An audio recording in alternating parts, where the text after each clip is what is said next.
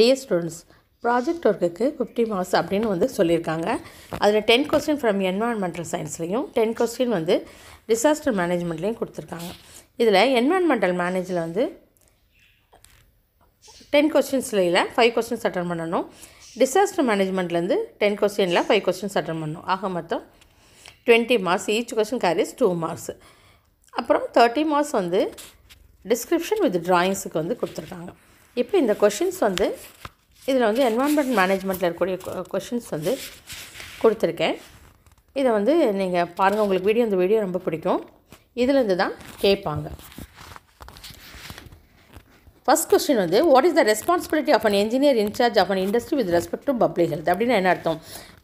அதாவது பப்ளிக் ஹெல்த்தை பொறுத்த வரைக்கும் ஒரு என்ஜினியர் இன்சார்ஜ், ஒரு இண்டஸ்ட்ரியில் என்ஜினியர் இன்சார்ஜினுடைய ரெஸ்பான்சிபிலிட்டி என்ன அப்படின்னு சொல்கிறேன். அதாவது ஒரு தொழிற்சாலையில் ஒரு என்விரான்மெண்டல் என்ஜினியருடைய வேலை என்னென்னா, அவர் வந்து என்ன பண்ணணும், பொல்யூஷன் வந்து அந்த இண்டஸ்ட்ரியில் இல்லாமல் பார்த்துக்கணும், தடுக்கணும். அதாவது மாசுகளை வந்து தடுக்கிறது. அதுக்கு அடுத்து என்னென்னா, சேஃப் ட்ரிங்கிங் வாட்டரை வந்து அங்கே வந்து கொடுக்கணும், பாதுகாக்கப்பட்ட குடிநீரை கொடுக்கறது. மூணாவது, அதாவது ஆபத்து விளைவிக்கக்கூடிய கழிவுகளை வெளியேற்றுறது, அதாவது side contaminate with hazardous materials. அடுத்து cleaning up of air pollution, காற்றை வந்து சுத்தம் செய்கிறது. தேவையற்ற கழிவு நீரை சுத்தகரிப்பது. Managing solid waste. இந்த மாதிரி இருக்கிறது தான் வந்து ஒரு responsibility of an engineer incharge. அதாவது ஃபஸ்ட் வந்து ஒரு eliminate the pollution from the industry, safe drinking water, sites, cleaning up sites contaminated with hazardous material, preventing air pollution, managing solid waste. இதுதான். இப்போது டிஃபைன் என்விரான்மெண்டல் எத்திக். என்விரான்மெண்டல் எத்திக்னா என்ன? அதாவது சுற்றுப்புற ஒழுக்கங்களை வந்து நம்ம விரித்துரைக்கிற ஒரு கலை. இது வந்து என்னென்னா, ஒரு என்விரான்மெண்டல் சயின்ஸினுடைய ஒரு ஃபிலாசபி. தனிப்பட்ட மனிதர்லேருந்து உலகத்தில் உள்ள அனைத்துக்கும் அடக்கமானது வந்து என்னென்னா இந்த என்விரான்மெண்டல் எத்திக். அதாவது லா, sociology, theology, economics and geography எல்லாமே வந்து இதில் சேர்ந்தது. அதாவது சட்டம், சாஸ்திரம், பொருளாதாரம், முன்னேற்றம் மற்றும் பூகோள சாஸ்திரம் எல்லாம் நிறைய ஒழுக்க நெறிகளை அடக்குனது தான் வந்து என்விரான்மெண்டல் எத்திக்ஸ். இதைத்தான் வந்து என்ன சொல்கிறோம்னா, லார்ஜ் ரேஞ்ச் ஆஃப் டிசிப்ளின்ஸ் நிறைய வந்து இது கூட அடக்கமாக இருக்குது. அதுதான் லா, sociology, theology, economics and geography. How industries play their role in polluting the environment. Industrial வந்து 4 விதமான பொல்யூஷன்களை உண்டாக்குது. என்னென்ன pollution? Air pollution, water pollution, land pollution, noise pollution. 4.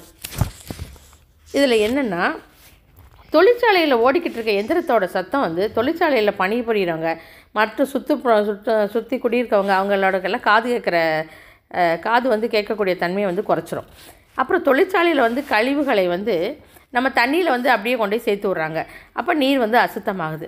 இது வந்து என்ன பண்ணுது, அந்த நிலத்தினோட ஆரோக்கியத்தையும் மனிதர்களுடைய ஆரோக்கியத்தையும் கெடுக்குது. தொழிற்சாலையிலேருந்து வெளியேற்றப்படக்கூடிய புகை வந்து காற்றோட கலக்கிறதுனால சுத்தமான காற்றை வந்து சுவாசிக்க முடியாமல் மனிதர்களுடைய ஆரோக்கியம் கெட்டு போகுது. அதுக்கப்புறம் என்னென்னா, what is the necessity of pollution control. Pollution கண்ட்ரோலினுடைய necessity என்ன? What are the different organisations which deal with pollution control. அதாவது பொல்யூஷன் கண்ட்ரோல் பண்ண வேண்டிய தேவை என்ன, அதுக்கு வந்து டிஃப்ரெண்ட் ஆர்கனைசேஷன் என்னென்ன வந்து அந்த பொல்யூஷன் கண்ட்ரோலுக்கு ஹெல்ப் பண்ணுது அப்படின்னு வந்து சொல்கிறாங்க. பொல்யூஷன் கண்ட்ரோலை நம்ம பண்ண வேண்டிய காரணம் என்னென்னா, நேச்சுரல் ரிசோர்ஸை பாதுகாக்கிறதுக்காக. அதுக்கடுத்து டிட்டோரியேஷன்ஸ் ஆவாங்க, நம்மளுடைய என்விரான்மெண்ட்டை அழிக்கிறத வந்து தடுக்கிறதுக்காக. அப்புறம் ஹெல்த் ஆஃப் ஒர்க்கர்ஸும் பப்ளிக்கோட ஹெல்த்தையும் ஒர்க்கர்ஸோடைய ஹெல்த்தையும் பாதுகாக்கிறதுக்காக. இது 3க்காக தான் நம்ம வந்து நெசசிட்டி ஆஃப் பொல்யூஷன் கண்ட்ரோல்.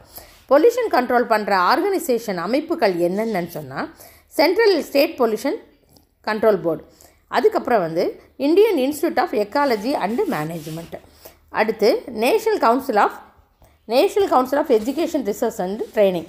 இந்த 3 ஆர்கனைசேஷன் வந்து என்ன பண்ணுதுன்னா, நெசசிட்டி ஆஃப் பொல்யூஷன் கண்ட்ரோல் அப்படிங்கிறத வந்து நமக்கு வந்து எக்ஸ்பிளைன் பண்ணி டீல் பண்ணி நமக்கு வந்து அதை வந்து சொல்கிறாங்க.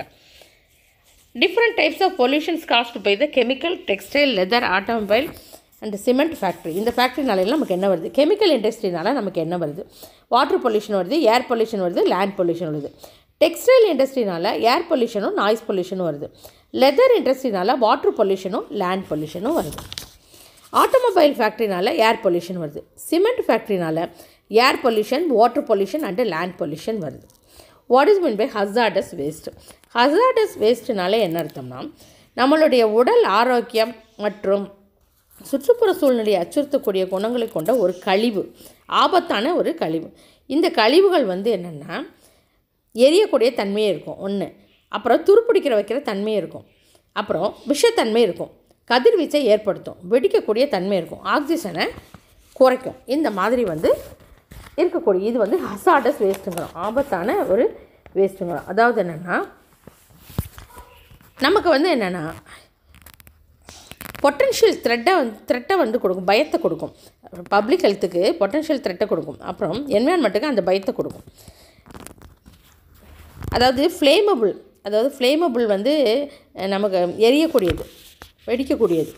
Accidents, corrosive, toxic, radio active, explosive, இதைத்தான் நம்ம சொல்கிறோம்.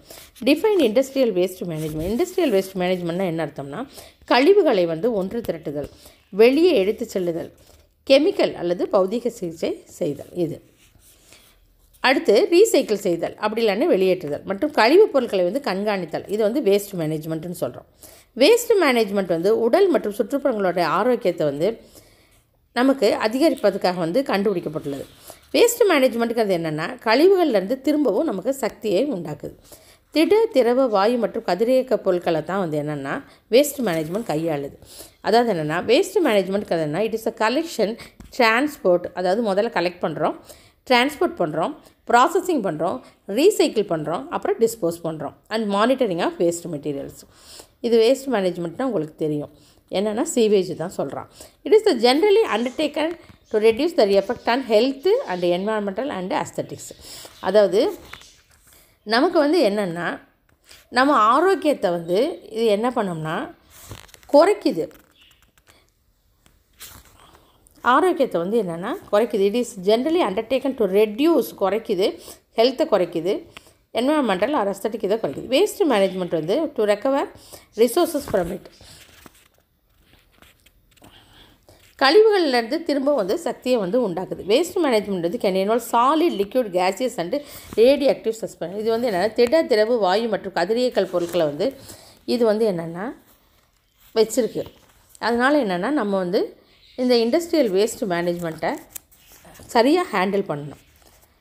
Differentiate between garbage, rubbish, refuse and trash based on Dhar composition and source. அப்படின்னா என்ன அர்த்தம்னா, ஒன்றுக்கும் வித்தியாசம் சொல்லுங்கிறான்.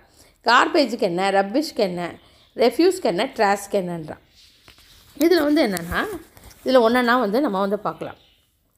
அதாவது சாலிட் வேஸ்ட் ட்ராஷ். அதாவது இது என்னென்னா ட்ராஷ்னால் என்னென்னா பேப்பரு, வுட்டு, கார்ட்போர்டு. இதில் என்னென்னா மாய்ச்சர் கண்டென்ட் 10% இருக்கும். எரியாத பொருட்கள், எரிய முடியாத பொருட்கள் 5% இருக்கும். Heating value 8500 BTU/IB. அதாவது என்னென்னா residential, commercial, institutional buildings, industrial, construction and demolition, இந்த சோர்ஸ்லேருந்தெல்லாம் கிடைக்கக்கூடியது என்னென்னா பேப்பர், வுட்டு, கார்ட்போர்டு. அதுக்கடுத்து ரப்பிஷ், குப்பைகள் என்னென்னா ரெசிடென்ஷியல், கமர்ஷியல் பில்டிங்லேருந்து கிடைக்கும், எஸ்டாப்ளிஷ்மெண்ட்லேருந்து கிடைக்கும், முனிசிபல் சர்வீஸ்லேருந்து கிடைக்கும், கன்ஸ்ட்ரக்ஷன் அண்ட் டெமாலிஷன் ஆக்டிவிட்டீஸ்லேருந்து கிடைக்கும், அக்ரிகல்ச்சரல் ஆக்டிவிட்டிலேருந்து கிடைக்கும். இதெல்லாம் கம்போஸ்டபிள் மெட்டீரியல்னால் எரியக்கூடியது.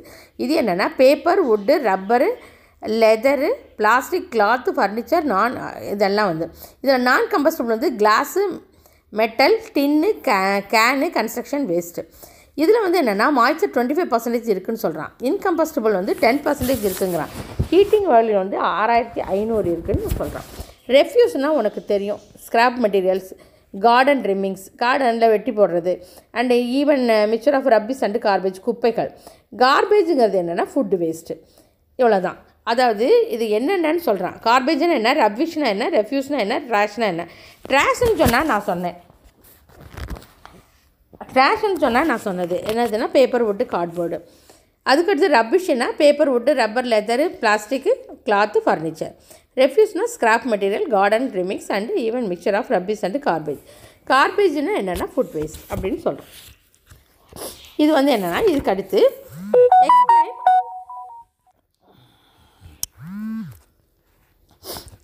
என்ன சொல்கிறேன்னா explain briefly how the quality of solid waste generated in an industry could be reduced. அதாவது இந்த மாதிரி வந்து இண்டஸ்ட்ரியல் வேஸ்ட் மேனேஜ்மெண்ட் உடைய தீர்வுகள் என்னென்ன முதல்ல வந்து அதை சாலிட் வேஸ்ட் குறைக்கிறது, மறுபடியும் ரீயூஸ் பண்ணுறது, மறுபடியும் ரீசைக்கிள் பண்ணுறது. வேஸ்ட்டுகளை வந்து பத்திரப்படுத்தி அழிக்கிறதுக்கு முன்னாடி சாலிட் வேஸ்ட் உற்பத்தியை வந்து எந்த வகை இந்த மாதிரி வந்து நம்ம எப்படி குறைக்கிறதுங்கிறது தான் சொல்கிறோம். அதாவது the important solutions of the industrial waste management வந்து என்னென்னா ரெடியூஸ், ரீயூஸ் அண்டு ரீசைக்கிள். அதாவது பிஃபோர் டிஸ்ட்ரக்ஷன் நம்ம என்னென்னா சேஃப் ஸ்டோரேஜ் வேஸ்ட் நம்ம வந்து என்ன பண்ணோம், அந்த இதை வந்து பாதுகாத்து அது எப்படி வந்து ரீயூஸ் பண்ணலான்னு யோசிக்கணும். பை த வே வந்து இந்த சாலிட் வேஸ்ட் வந்து இந்த இண்டஸ்ட்ரியில் வர்றது வந்து குறையும். இதை தான் சொல்கிறோம். What are the objectives of treatments of solid waste before disposal. அதாவது என்னென்னா டிஸ்போசலுக்கு முன்னாடி வந்து நம்ம வந்து இதை என்ன பண்ணணும், எளிதாக எடுத்து செல்லும்படியான அப்படி சின்னதாக வந்து முதல்ல உடச்சிக்கணும். அதுக்கடுத்து வந்து என்ன பண்ணணும்னா தனித்தனியாக வந்து எரியக்கூடிய பொருள் கம்பஸ்டபிள் வந்து கிளாஸு, நான் கம்பஸ்டபிள் வந்து கிளாஸு, மெட்டலு, செராமிக்ஸ் எல்லாம் பிரிச்சுட்டு அப்புறம் அது நம்ம கொண்டு போகக்கூடிய அந்த வெயிட்டை வந்து குறைக்கணும். அப்புறம் ஆர்கானிக் பொருட்களை வந்து நம்ம பிரிச்சிடணும். விஷத்தன்மை கொண்ட பொருட்களை வந்து பிரிச்சிடணும். அதாவது செப்பரேட் ஆர்கானிக் மெட்டீரியல்ஸ் பிரிச்சிடணும். அப்புறம் பாய்சன்ஸ் மெட்டீரியல் பிரிச்சிடணும்.